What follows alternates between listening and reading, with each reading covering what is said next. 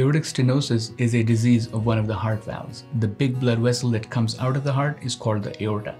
It then branches and carries blood to our brain, arms, legs, liver, kidneys, everywhere. The aortic valve sits at the base of the aorta and functions as a gatekeeper for the heart. Every time the heart contracts, the aortic valve opens and lets blood out into the aorta and into all the rest of the organs of the body. Every time the heart relaxes, the aortic valve closes to make sure the blood doesn't spill right back into the heart. What happens as people age is that the aortic valve starts to become calcified and stiff and doesn't open as well as it normally would. So once aortic stenosis starts to set in, the aortic valve, instead of opening all the way with every heartbeat, starts to open very narrowly. What that leads to is three broad categories of symptoms.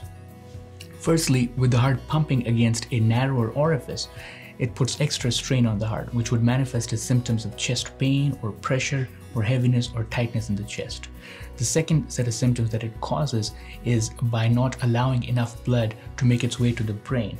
When there's a narrower opening, not enough blood is let out of the heart. This leads to symptoms of lightheadedness or dizziness, people feeling lightheaded, almost passing out, or actually passing out.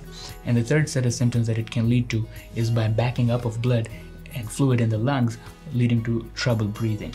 So broadly, there is chest pain, pressure, heaviness or tightness, lightheadedness, dizziness, passing out or almost passing out, and symptoms of trouble breathing.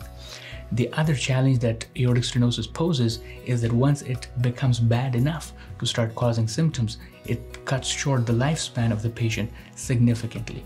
Classically, the treatment for aortic stenosis that is bad enough to cause symptoms has been through surgical aortic valve replacement, where the chest is cut open, the narrow, tight stenotic valve is removed, and a new valve is sutured in place. Now, however, there are more contemporary alternatives to this that involve going up through the blood vessels in the legs using catheters and tubes and putting in a new valve.